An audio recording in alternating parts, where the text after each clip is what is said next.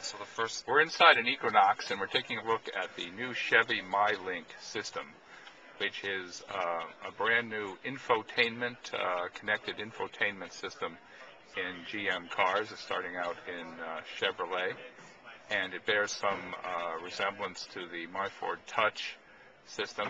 It also connects to smartphones, and we're just going to show how that works. Can we demonstrate that? Yeah, we'll start it up. Take a second here. There we go. Here we go. It has applications from Pandora and Stitcher. So here's your... Okay, that's a conventional radio station. Yeah, so here's your home screen with all of your configurable icons. So you can actually reconfigure those to your needs, depending on what you want your favorites to be. The first thing that we're going to show you is how we run Pandora off your smartphone. So here's your smartphone. I'll connect that in. So you just plug that in. I'll just plug it into the USB stick. And there's also, as I understand, this is a power mat thing that actually recharges.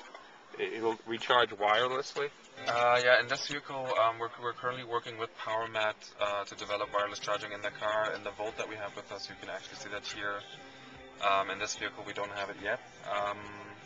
And it connects wirelessly too, so you just put the phone into the power mat? Exactly, you just put it on the mat, and then it charges the vehicle. So what we're looking at now is a song that's actually playing on the iPhone. Exactly. That's cool. Okay, so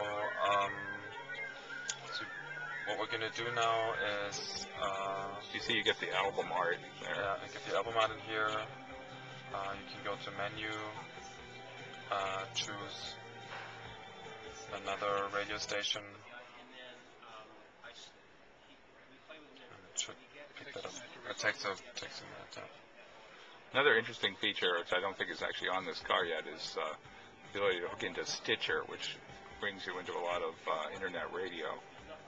So that will, as we launch this towards the end of the year, we'll be able to demonstrate that.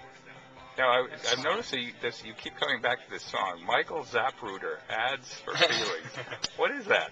Is this a favorite GM song? No, it's actually for this demo, Pandora delivered as like a highlight of songs. And that's one of the songs. And it can recognize up to 10,000 songs on a hard drive, which I think is cool. All right, thank you very much. Jim Motivali reporting.